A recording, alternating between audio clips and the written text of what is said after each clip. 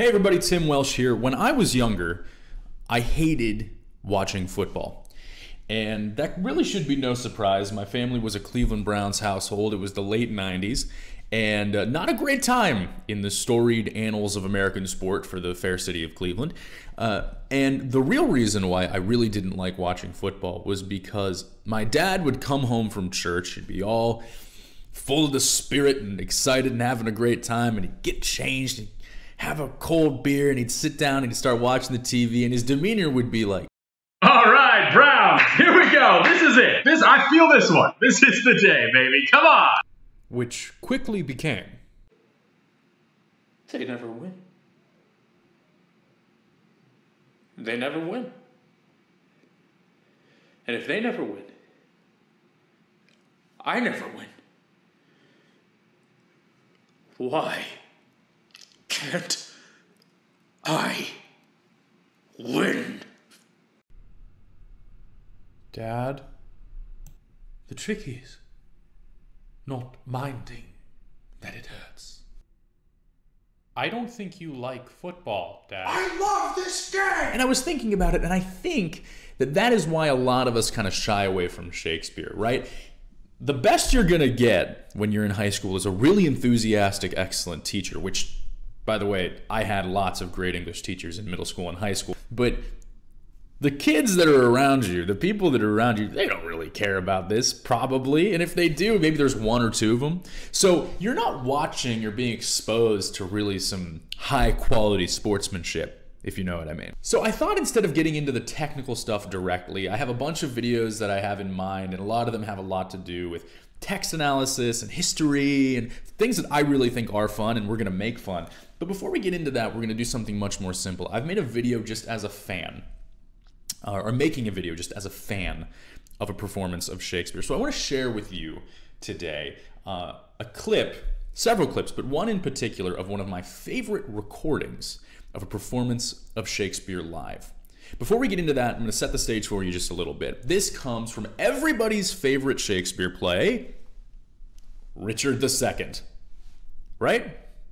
No, nobody cares about Richard II. Richard II is an excellent play. What it's really about is about a monarchy in decline and a king in decline. Professor Marjorie Garber, she's a professor at Yale, brilliant mind for Shakespeare. She goes in her book, Shakespeare After All, and she goes play by play and analyzes the plays in the text. Really wonderful stuff. She describes Richard as an X character, which she refers to as an X character. And it means that it's a character that ascends upon one axis, he goes up in some ways, while descending at the same time on another axis. So in the play, he kind of starts becoming this almost mystical figure. He's realizing the grandeur of the regal poetry, of the narrative of being a king. He's seeing all of the kind of cosmic interworkings of what it means to be invested with this much power, right? But at the same time, his kingdom is falling apart. His followers are either sycophants or traitors, and they are all taking in league with his cousin, Harry Bolingbroke, who is about to become Henry IV. Clearly does not go very well for our friend Richard. So at this moment of the play, it's Act 3, Scene 2, we find him kind of at the center of this X. And it is the moment that he begins to realize how very badly this is about to go for him. And he comes out and he says, actually a pretty well-known speech in the Shakespeare world. He says, "For God's sakes, let us sit upon the ground and tell sad stories of the deaths of kings." You can see Shakespeare sitting in his study, like My Chemical Romance blaring in the background with his fingerless fishnet gloves. But it's a very heavy speech, obviously, and the atmosphere is very heavy. Let's take a look at a couple of clips of famous performances of this speech. First, David Tennant. For God's sake, let us sit upon the ground.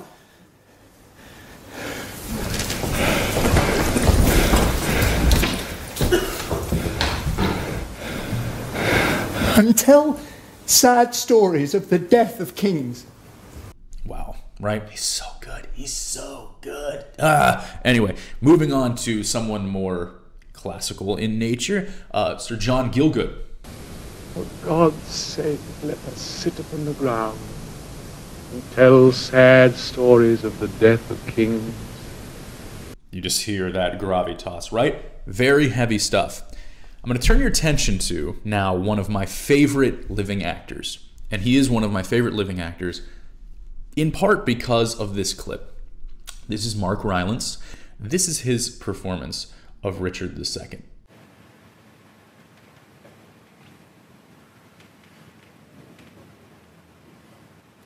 Let's talk of graves, of worms and epitaphs. Let's choose executors and talk of wills, and yet not so. For what can we bequeath but our deposed bodies to the ground? Our lands, our lives, and all are Bolingbroke's, and nothing may we call our own but death, and a small model of the barren earth, which serves as paste and cover to our bones. For God's sake, let us sit upon the ground and tell sad stories of the death of kings.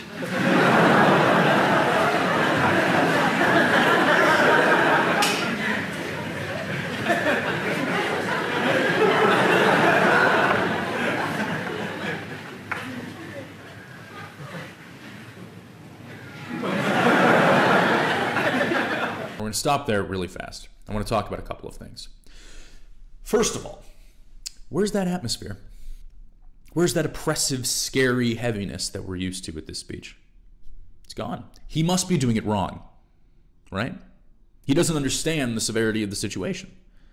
And yet, there's something about this delivery that is already carrying us through the text. It's like a wind that blows through the speech. Now we have the momentum to get us through this very emotionally taxing thing, because the actor isn't allowing himself to wallow in the emotion of it. We'll talk a little bit more about that in just a minute. But even look at the way he's dressed. Look at the way the stage is set. Actors are never alone. There is no acting in a vacuum. There are directors, choreographers, stage management. There are costume designers, lighting designers, props artisans, scenic painters, scenic designers, all of these people working in unison to tell this story. So when you're sitting at home reading Shakespeare by yourself, it's very difficult because you have to do all of this work on your own. But if you're watching a live performance, the clues that you can get from this amalgamation of talent inform the audience as to what is going on multiple levels simultaneously. Look at the way he's dressed, the colors as opposed to the saturation of everybody else, how light and airy he is. He is distant from the people around him. There is a disconnect. It's clear. Even the way his breeches bunch up against his backside, the line of the cloth hanging down from his sleeves, he looks awkward. It's like the crown doesn't even fit him exactly, which is not surprising because Mark Rylance kind of got a big old weird head. Speaking of his big old weird head, which I love, by the way, look at those eyebrows. Like that he can't control, but you can see those dark eyebrows. You could see those from the back of the house, man. He can register, do one thing with his face, one motion, one change, and I'm sure he knows exactly what he's doing. And you're going to clock that as an audience member. So we have a masterful actor breathing energy and life into the text, not allowing the text to ride down on him, using it instead of his own volition. The speech goes on. Richard gives examples of the historic bad endings for kings. He kind of keeps that laugh all the way through it. We're going to skip to the ending. You should watch the whole thing. We're going to skip to the ending here, and I want you to just watch from this to the end. So cover your heads. Mock not flesh and blood with solemn reverence. Throw away respect, tradition, form, ceremonies, duty. For you have but mistook me all this while. I live with bread like you. Feel want, taste grief, need friends. Subjected thus, how can you say to me, I am a king? The most important part of the speech was in there. Did you catch it? And no, it wasn't the part where he fell over and cried. That was very powerful. He was very talented. The most important part of the speech is when he screwed up. The line that he's supposed to say is, I live with bread. I need food to survive. I need human sustenance. I'm alive like you are. But he says, I live with friends, and corrects himself. Why does that matter? It matters, folks, because that's what the whole speech, in the eyes of Mark Rylance, is about. And so, when Rylance screws up in that speech, his mind is dead set, like a laser beam, so focused on his objective that even his mistakes resonate with the character. He has a Freudian slip in character.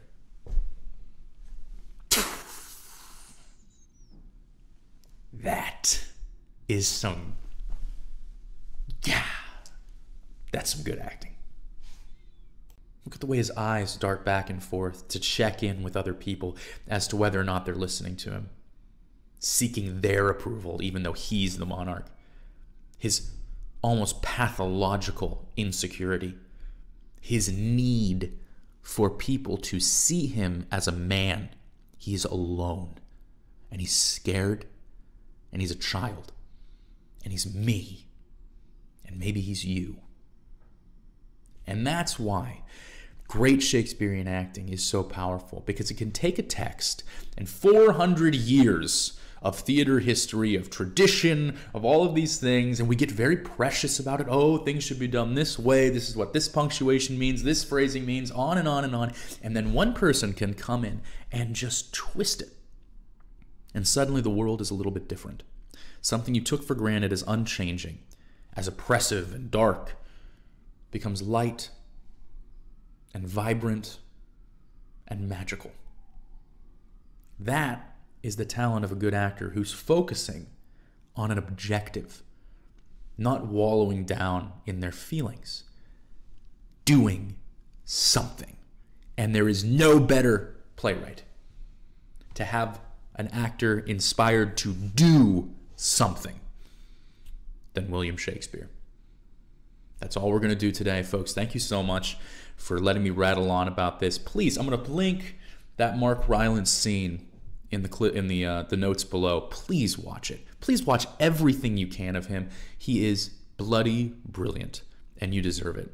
So I hope to see you soon. Take care of yourselves. We're talking more coming up about some technical stuff, some fun things. What makes Shakespeare so great? Why do we care anyway?